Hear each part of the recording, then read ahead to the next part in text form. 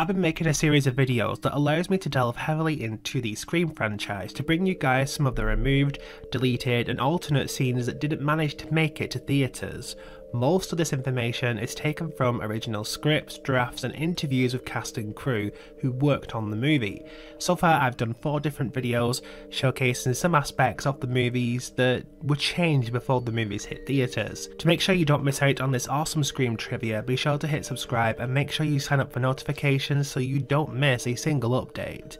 In today's episode we're going to be heading back to Scream 1996. Now this movie had a lot of changes. Even before this draft came to light, many things were removed and edited, but the original draft actually helps us understand how certain scenes were intended to flow. During the midsection of the movie there was a deleted scene involving Billy and Stu, which actually gave us some insight into their relationship, but also explained why they were present in one certain scene. As we know by now, Billy and Stu were the killers in Scream 1996, and I believe this scene does well in hinting at that. The cutscene also gives us context to several lines later in the movie. One is a comment that Randy made towards Stu during their chat in the video store. You know the part where Randy says, "You're such a little lapdog." The second is a line in the climax when Stu and Sydney were talking on the phone after the killer reveal. This scene was actually filmed, but didn't see the light of day due to pacing issues apparently, but there's also a rumour that Wes Craven believed it gave away Billy and Stu were the killers early on.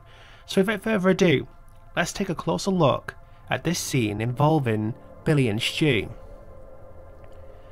Stu is moving along Main Street when Billy comes barreling up next to him. "Billy, how'd you do?" "Stu, piece of cake, she'll be there." "Billy, thanks but what, you did good."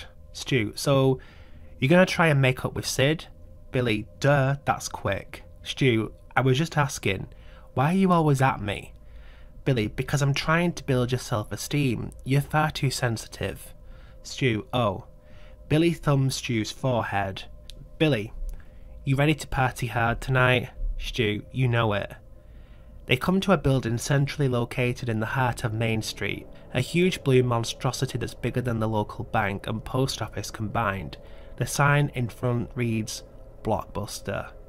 So, the main takeaway from this is that it highlights just how whipped by Billy Stu really was. Stu suggesting the party at his house as school is ending was all set up by Billy himself. What's more, the popular peer pressure "I'm far too sensitive" line from Stu actually wasn't a line that he came up with himself. That specific line was something that Billy invented to mock Stu. The whole cutscene just highlights how much of an influence Billy had over Stu.